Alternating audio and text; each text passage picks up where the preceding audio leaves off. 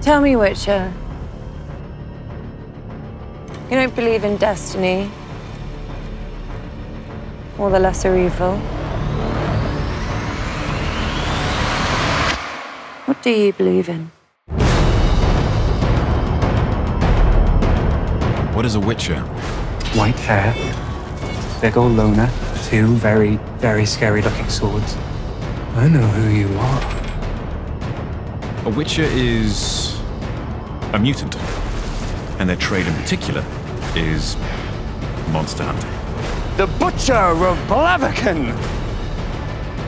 You are almost universally hated by every species on the continent. It's unlikely you're going to have a cheery personality. But Geralt himself, despite the stony exterior, is actually quite good, but very capable of doing bad things.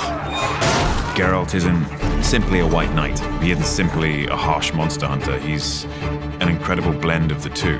The rumors about witches are that they don't have emotions. You take no prisoners, so I hear. And that is perpetuated by them. Sometimes there's monsters, sometimes there's money. Rarely both. When they're created, they undergo alchemical trials, which is a combination of elixirs and magic, which have very aggressive effects on their bodies. This allows them to take various potions.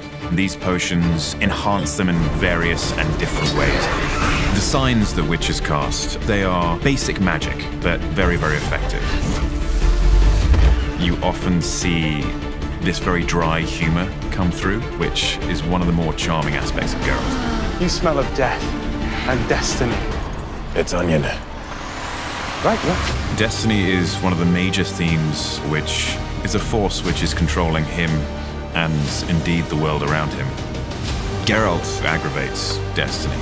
He doesn't believe in it. But it turns out there may be a little more to it. Find her. But Geralt's greatest strength is his capacity to still love despite having been treated incredibly harshly. Despite what he says, he still believes in the goodness of people. And you couple that with incredible sword skills, speed, agility, and endurance, then you have an interesting character.